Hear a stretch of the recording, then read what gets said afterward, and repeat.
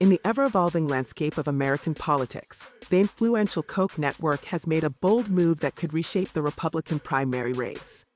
They have thrown their weight behind former South Carolina Governor Nikki Haley in the upcoming GOP presidential primary.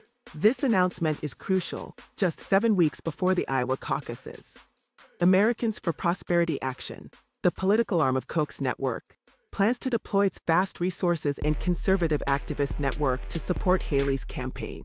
This endorsement is a clear sign that powerful Republican donors are rallying behind Nikki Haley.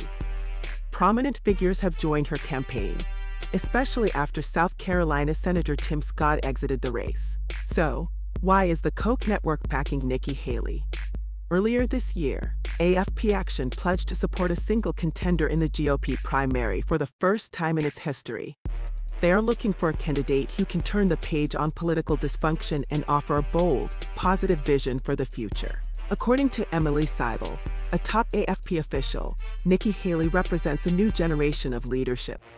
She offers the potential for change and is seen as a candidate who can effectively address the problems of today.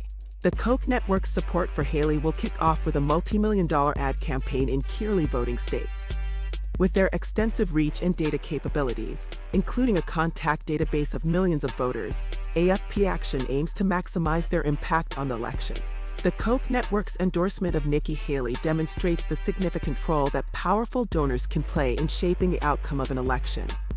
However, it also highlights the growing competition within the GOP, with former President Donald Trump still holding a strong position as the frontrunner. While the Koch network has made it clear that they are looking for a candidate who represents a new chapter, the endorsement of Haley is not without controversy. Some view it as indirectly supporting Trump's campaign, while others argue that Haley lacks a clear pathway to victory.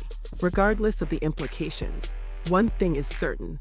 The Koch network's endorsement of Nikki Haley adds a new dynamic to an already highly contested GOP primary. As the race continues to unfold, the influence of key donors like the Koch network cannot be underestimated.